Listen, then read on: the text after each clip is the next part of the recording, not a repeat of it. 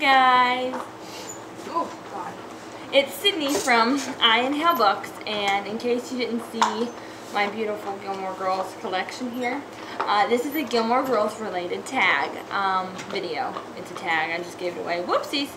I am doing the Gilmore Girls book tag today, and I thought that I would feature my Gilmore Girls series in this. If you hear weird noises, it's just my dog. And these are the 7 seasons. Well, actually, I'm gonna tell you guys the truth. This is just 6 because the 5th season is in my room, and I'm too lazy to go get it. So these are just 1 through 3, 1 through 4, and then 6 and 7 because it's in there. Anyway, today I'm doing the Gilmore Girls book tag, and I'm just gonna jump right in because.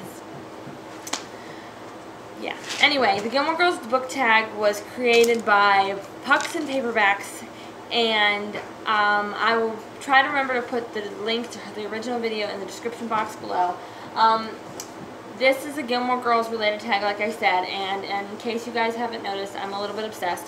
I started watching Gilmore Girls when I was about 12 or so years old, and I've been watching it ever since. I'm almost 23 years old now, and I've probably, since I was about 16, have watched it over 20 times, and am rewatching it now.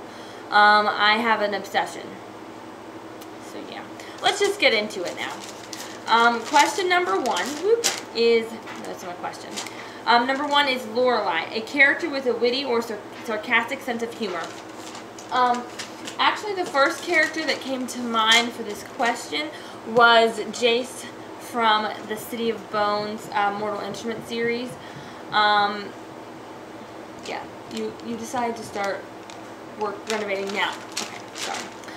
Anyway, yeah, Jace is a very sarcastic and witty character that I like, as far as I remember, which you can't really forget Jace. Anyway, so yeah, he's the first one that came to mind, and he kind of, now that I think about it, reminds me kind of like a male Lorelai.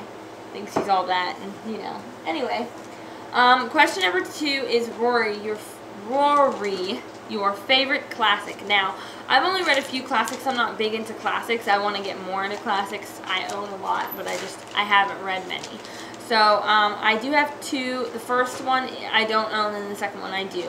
The first one is Macbeth by William Shakespeare. I remember very vividly reading this in school and enjoying it a lot, and I would definitely say it's one of my favorites. And the second is The Canterbury Tales by Chaucer.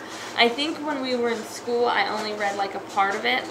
They had like one story, because I think there's like many stories in here, because it says The Merchant's Tale, The Clerk's Tale. So I don't remember if we read it all or not. I'm going to have to go through and read this and see.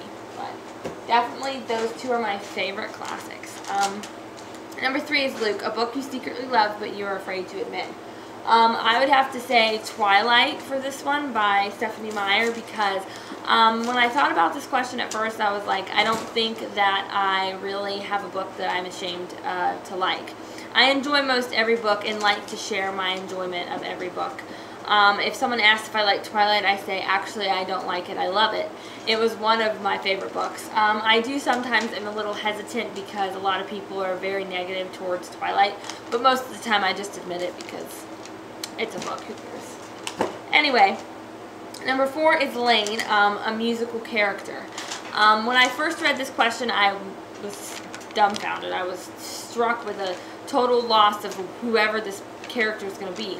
But then when I came over here to start the video, I actually came across 3 that I remembered right off the top of my head. And the first 2 are Adam and Mia, or Maya. I think it's Mia, from If I Stay. She's a celloist, I believe, and or violin, cello, right? And he's a guitarist, and that's how they kind of came together, is because they're both very musically talented. And the next one is Dexter from This Lullaby. Dexter is the boy this is one of my favorites, and Dexter is the boy that the main character dates, and she's very hesitant to date him because he's a musician, and that's why I remember so much. Anyway, number 6. You hear that? Yeah, that's the next door. Anyway, number 6 is Dean, your first book love. My first book love would have to be Edward Cullen, and I would actually say that I fell in love with him in this book. You're thinking you fell in love with him in the book he ran away from her from? No, I fell in love with him because this is such a moving book, and it just made me love Edward even more, even though he ran away. It made me hate him and then love him again, but definitely my first book love, and I'm not ashamed. Number 7? Yeah. Number 7. Suki, a book you devoured. And for this one I put Cinder by Marissa Meyer. When I first started the series, I was really excited because I'd heard so much about it, and I had waited and waited and waited till winter came out to start reading it. I actually read this book really quick. I read it in like a week, which is, it's not quick for me. I normally could read a book in 3 days, but I was busy and I couldn't believe I finished it so quickly, and I craved it and I wanted to read and read and read as much as I could. Sorry, I'm flinging paper around. So that would definitely be a book I devoured. Number 7 is a book you love that gets the most hate, and that's Jess. I didn't mention that. Jess is definitely my favorite character, and I get a lot of hate for that. That would be Allegiant. I remember when I first started reading, or when I first finished it and I talked about liking it, I saw a lot of people hating on it because I understand why they hate it, but I enjoyed the book overall, like the whole story of the book. I hated the ending, but I loved the actual book in and of itself, so I'm not really ashamed of that. It's a good book. Number 8 is Miss Patty, a book ruined by the hype, and for me it was Anna and the French Kiss.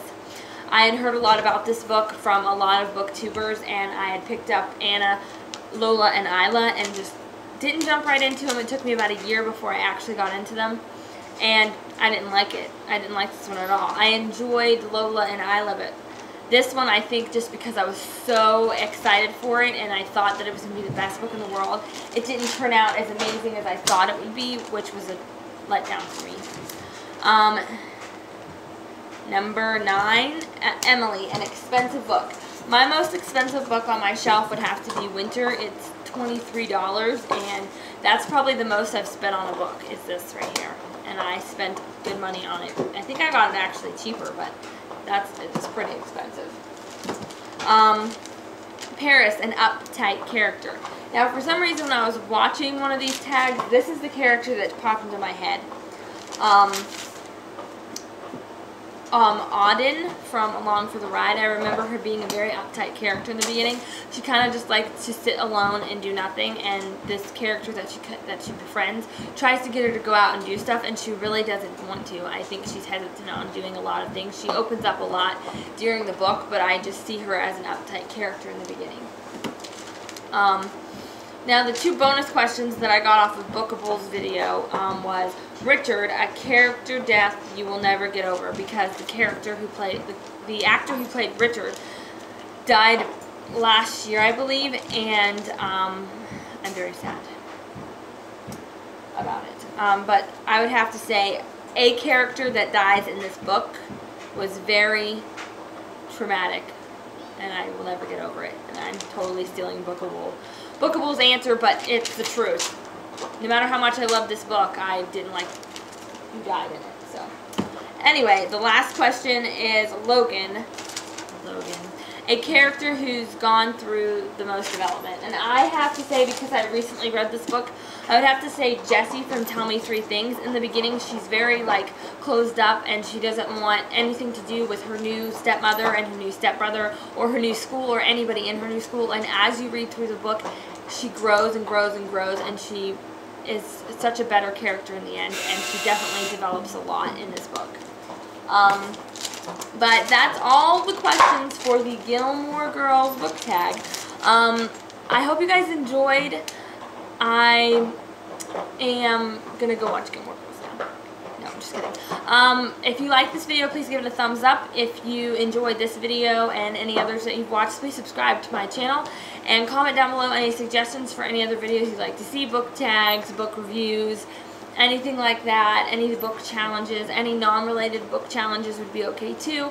And don't forget to go check out my Instagram. It will be in the outro. I'll probably forget to put it into the description because I haven't made a description that I copy and paste into every one of my videos yet because I'm lazy. So I do have an intro and an outro now because I found some apps that I can make them on. So my Instagram, just my Instagram, book Instagram, will be in the outro. So check that out after the video ends. Don't just turn it off. And please don't forget to like and subscribe, which I already said. So I repeat myself a lot. Okay. Anyway, I hope you guys have an awesome day. And don't forget to sniff a book. See you later. Bye.